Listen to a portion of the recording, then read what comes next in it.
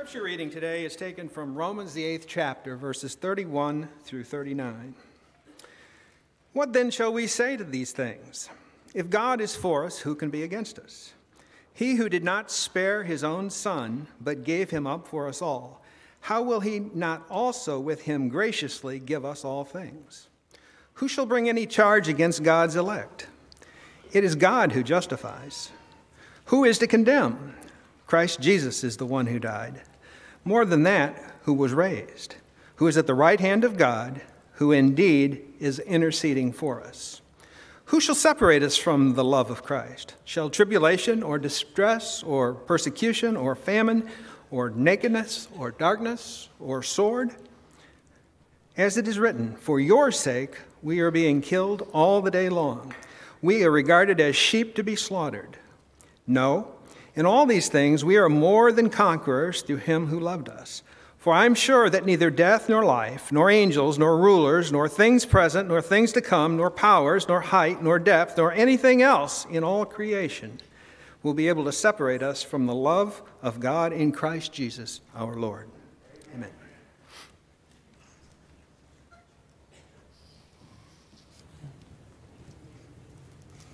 Well, good morning. It's great to see everyone today.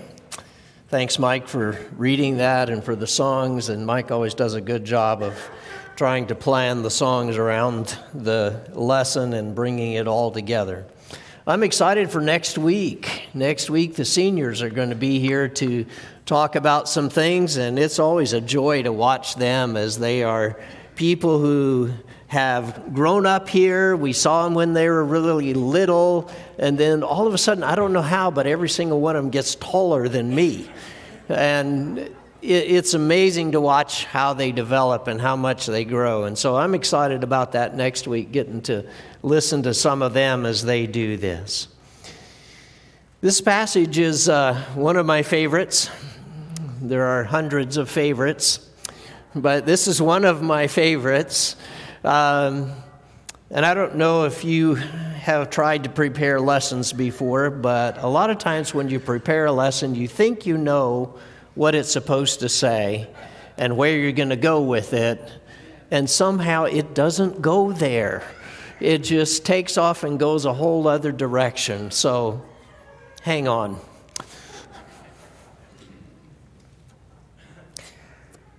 There's a key phrase in this. If God is for us. And that just struck me. If God is for us, what would that mean?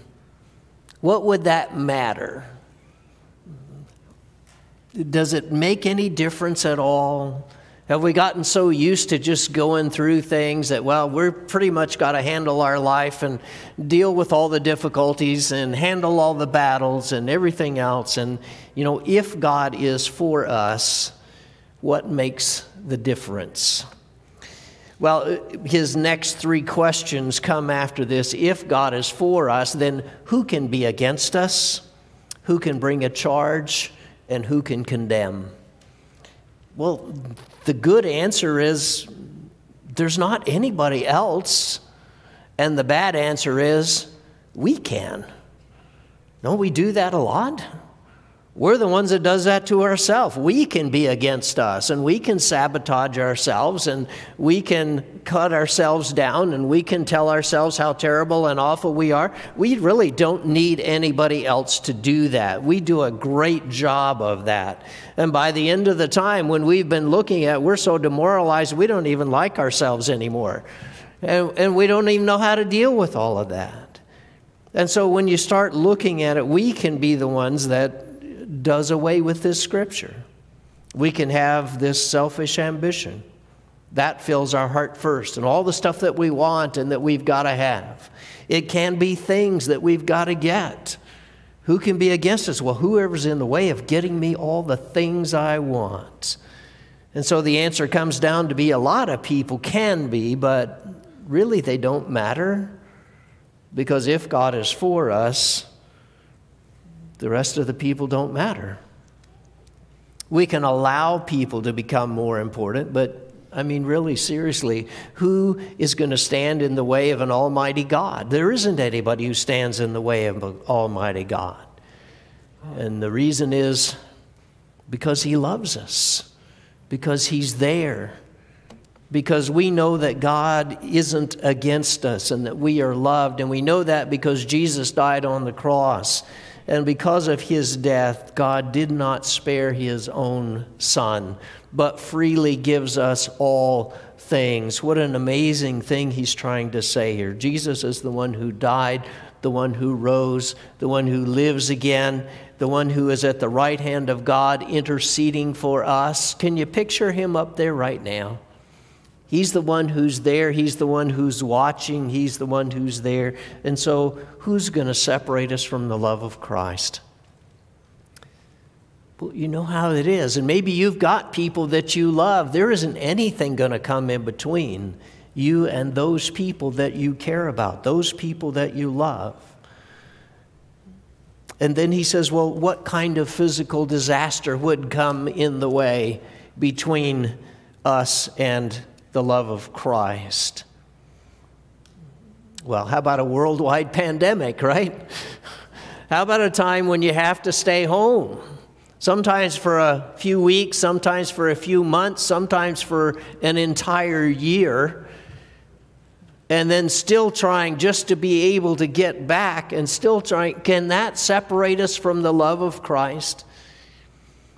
Not unless we allow it.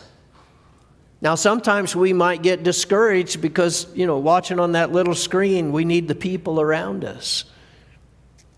But it doesn't separate us from the love of Christ.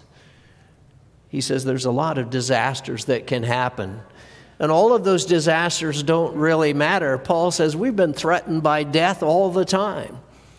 And so whether it's life or whether it's death, we're always under the threat of death. And it just seems like it becomes part of living. We're being killed all day long is finally his assumption or his way of looking at life. Death and life really don't matter because we've been on the edge so long, we really don't even notice anymore. And so he talks about this danger that we have of what could happen. It reminds me of when Jesus went to send out the 12. He had appointed them and chosen the 12, and then he goes to send out the 12. And he sends them out saying, I don't want you to take anything with you. Well, why would you send somebody out unprepared? But that's what he does. He sends them out completely unprepared for everything that they're going to need in their life, because what he's trying to say is, don't worry, God provides for you. And if God provides for you, then that's the main thing. And as he looks at you being sent out, no extra coat, no extra shoes, no extra anything, you just go and expect that you'll be taken care of. He says in this verse 16, behold, I am sending you out as sheep in the midst of wolves. So be wise as serpents and innocent as doves. Beware of men, for they will deliver you over to courts and flog you in their synagogues, and you will be dragged before governors and kings for my sake, to bear witness before them and the Gentiles. When they deliver you over, do not be anxious about how you are to speak or what you are to say, for what you are to say will be given to you in that hour. For it is not you who speak, but the Spirit of your Father speaking through you. There's some scary passages, aren't there? I mean, if we really take this thing seriously, there are some scary passages. And so he sends them out without adequate provisions, and then he says, oh, by the way, there's an enemy. You're going to be like a sheep in the midst of wolves. How many of you have seen wolves? Not very many in Arizona. So, not something we're familiar with as a threat. It does sound dangerous. Wolves are always in a pack. They don't hunt alone usually. So they're in the pack and they will surround whoever it is that they're trying to get. You can't watch your back all the way around you, and so as they circle, they can go in and get closer and closer and closer until they're able to start, and they basically tear somebody apart. That doesn't sound like a lot of fun, but that's the way wolves are, is they pull that person apart from every different direction to try to destroy him. And so he says, I want you to be wise as serpents and harmless as doves, because I'm going to put you in the middle of it. Ow. He says they're going to deliver you to courts. They're going to be flogged, and you're going to be in the synagogue. You're going to be dragged before governors and kings. And don't be anxious about it, because I am putting you there. Because I need a voice there. I need someone to speak there. And don't worry about what to say. It would be nice if he'd take away the threat, but he didn't. In fact, that's what we see in people as we look at Peter and John, as we look at Paul and Silas, and then we remember, wow, those guys were incredible in how they stood up to people, even though they were in prison, they had been beaten, they went through all of these things, but they spoke up for Jesus and for who he was. If God is for you, then is it really about survival? And when they did those things, other people believed. And that's what made all the difference. Other people believed because they were willing to suffer. There's no wolves, but there are dangerous times. And so I want you to realize that there are wolves everywhere. Not the kind that we see like this, but there are so many issues that are facing the church right now, and that are facing us as Christians. And I don't talk about them all, because why would we bring those up? Let's not bring them in if they're not here yet. And yet at the same time, in some classes and in some of the things that we need to do, yeah, we're having that conversation. I appreciate Joel talking with the teens about some things that are going on in our day and age. And he's having some real honest conversations. Because there's a lot of disagreements and things that come up about race and about anger and about violence, and we need to be careful with those. There's a lot of things that come up about sex and about same-sex and about transgender and about all the other initials and labels that just fill in here, okay? And the church is in the middle of that. And there's all the false teaching that is always around. Some about women, some about music, some about not having to have a death of Jesus in order to be saved. Yeah, that's a whole new one that's coming your way. But we need to be careful with those things. And we need to know how to help people through those things. And we need to understand what it means to be the one who helps in those things and stand strong in those and not become the wolf. Hard to do. The people need a Savior. They're prodigals. We usually think of it like this. That poor wolf. I mean, he's come in, there's a wolf among the flock. Oh no, it's terrible. We better make sure there's a wolf among the flock.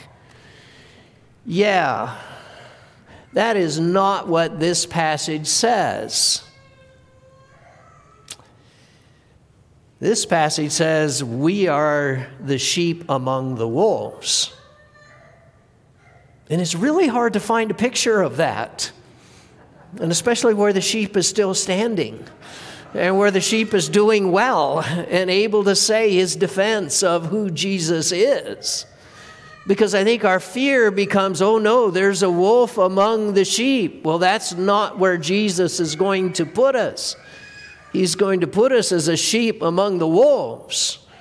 And he says, that's where I want you. That's where you stand. That's where the danger is.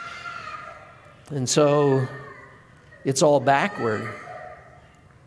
I want you to realize that we may be the ones putting the wolves in danger. And that's really more what it's about. I found this picture this week, and I don't know if it speaks to you like it speaks to me, but that's just fascinating to me.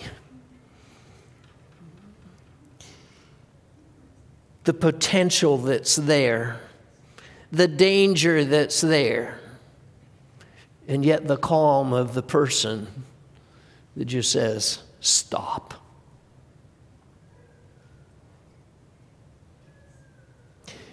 We know how dangerous it is. Is that life and death? Oh, absolutely. But if God is for us,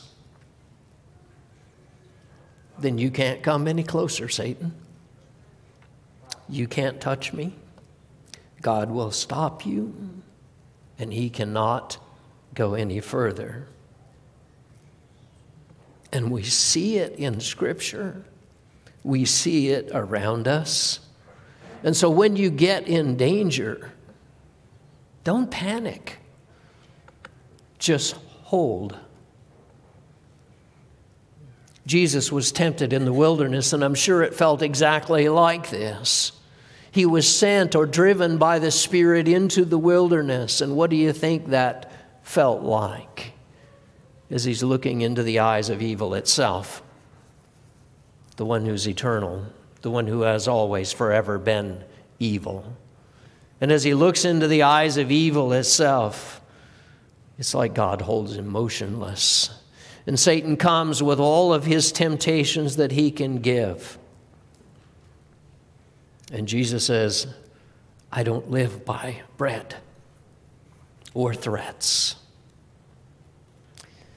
He says, I don't put God to the test, and I don't worship anybody else. If God is for us. And everything is a threat, but he's still standing. And after 40 days, he walks out of the wilderness full of power. It's Judas among the 12. He was there on all of the inside secrets, right? I mean, he knows all the backstory behind what's going on, just like at church. I mean, he knows all those secrets like grace and redemption, and he knows, and he didn't understand much of it, but he knows all that stuff going on behind the example and behind what Jesus is doing, and he knows where they would be. He knows Jesus is going to be in the Garden of Gethsemane, and he knows he can betray him, and he brings soldiers with him, and he comes up and he gives Jesus the kiss, and what's he going to do with all of this inside information? He's going to sell it, right? Give it away. Give it to the enemies against him who are standing there right ready to kill him, and they will.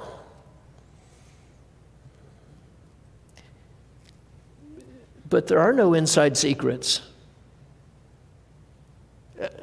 I mean, really, Jesus is going to die on a cross and you're going to fulfill it. That's the inside secret. The secret is there's a God who loves and has grace. That's really the secret. And so we keep his commandments and we love, and God loves us, and that's the secret. So let them use everything they know against us, because that's it. What else is there to know? 1 Peter talks about Satan as a roaring lion looking for people he can devour. But that's not us. He's looking.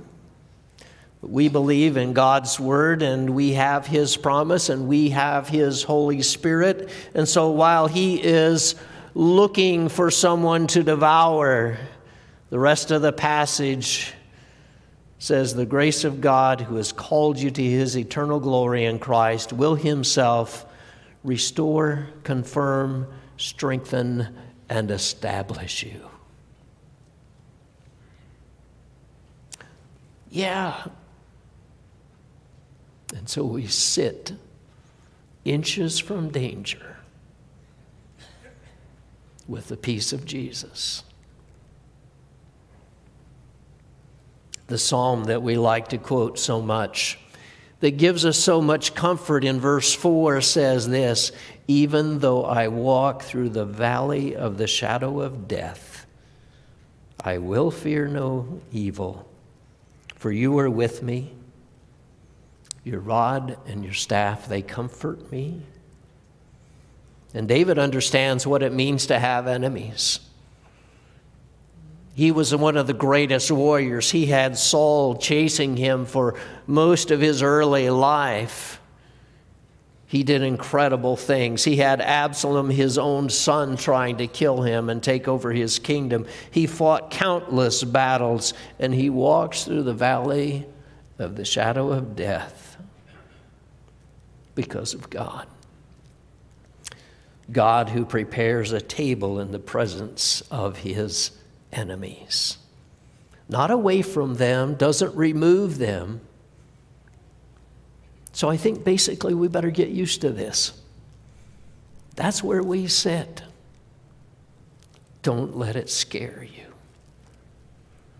God doesn't want us afraid, but he may not take away the threat. There is one other major thing that happens with this. If God is for us, then we repent. Then we change. Then we fix our life. Then we respond to him. And Jesus tells this story about this great son who has grown up at home and has a father who does well and an older brother. And it is so amazing to watch this story unfold. And, you know, dad's getting older and the son wants his inheritance. He gets it, goes to the foreign land. He takes his money and he spends it on loose living. And he sinned and he did bad and he did everything that you can imagine that he could possibly do. He becomes the wolf. And then there's famine. And then there's no money. And then there's lost friends. And then he's poor. And then there's pigs. And he decides he doesn't want that anymore.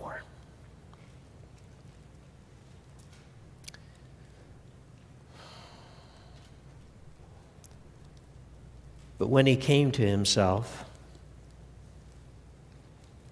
he said, how many of my father's hired servants have more than enough bread? But I perish with hunger. I will arise and go to my father, and I will say to him, Father, I have sinned against heaven and before you. I am no longer worthy to be called your son. Treat me as one of your hired servants. And he arose and he came to his father. And while he was still passing a long way off, his father saw him and felt compassion and ran and embraced him and kissed him. And his son said to him, Father, I have sinned against heaven and before you. I am no longer worthy to be called your son. But the father said to the servants, bring quickly the best robe and put it on him, and put a ring on his hand and shoes on his feet, and bring the fatted calf and kill it, and let us eat and celebrate. For this my son was dead and is alive again. He was lost and is found. And they began to celebrate. If the Lord is with us, we repented a long time ago, because we would never do that. We came to God like this, and We have been to the bottom and we have fought our way back. And yes, there have been some embarrassing things and some sinful things. And yes, we have wasted the resources that He gave us, and we don't have much left. And maybe that's where you still are. And we become a threat to everything that is Christian. And we do it to ourselves. And so drugs and alcohol and pigs and this emptiness that comes inside of us when we're trying to battle all of this and make our own way and stand up for ourselves, and we suddenly decide, no, I just want to go home.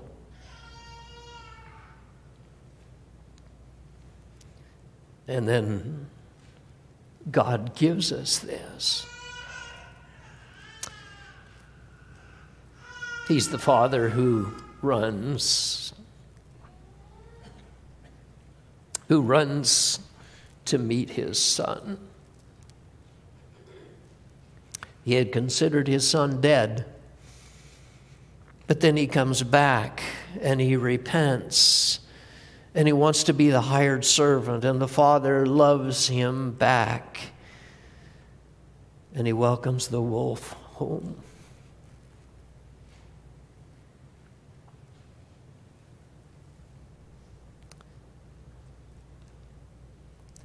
And He makes him a sheep.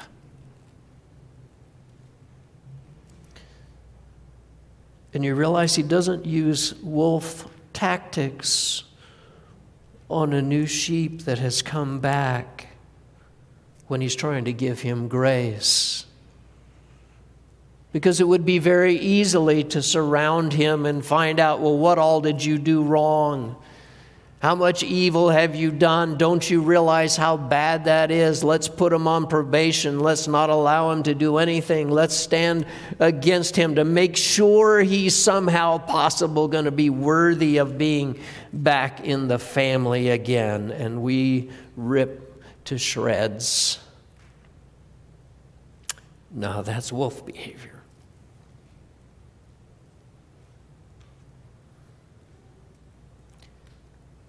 But the Son repents, and the Father gives him more than he asked for.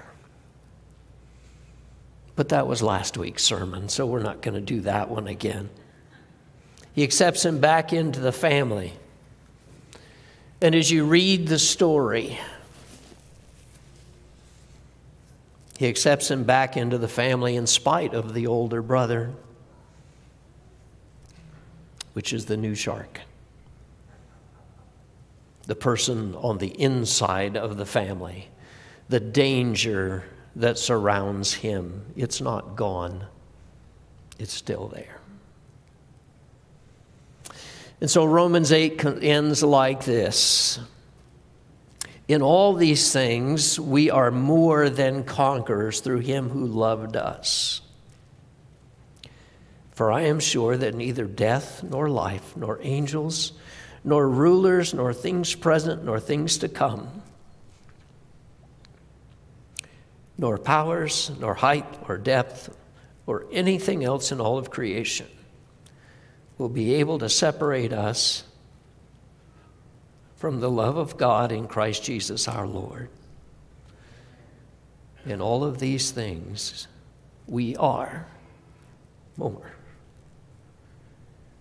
than conquerors, because He loves us. And there is a battle that goes on. And we can be sure that nothing separates us from the love of God in Christ Jesus. No dimension, no other thing, no power at all, no past. And we've had one before, and we've done things before. No future that we're going to plan for ourselves.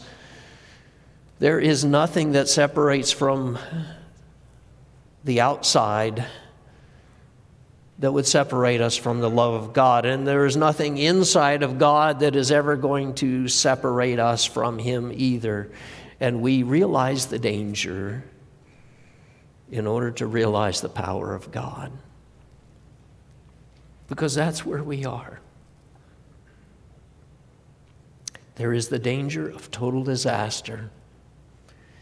and there is the possibility of eternal life and forgiveness and peace. And it's where we live. And so if God is for you, what's possible? It's possible you might just have to come to church every week.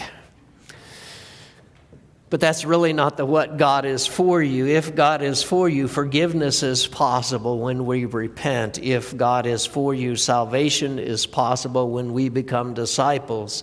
If God is for you, then the Holy Spirit can fill you when we're baptized into Christ, and we can defeat any enemy you may have to hold in the balance for a while. But if God is for you, you are strong. And if you're not this morning, if you're feeling a lot prodigal, like my life is a mess, then we ask that you'd come and let us pray. And maybe you need to be baptized so that you can have this power of God in your life. Let's stand and sing.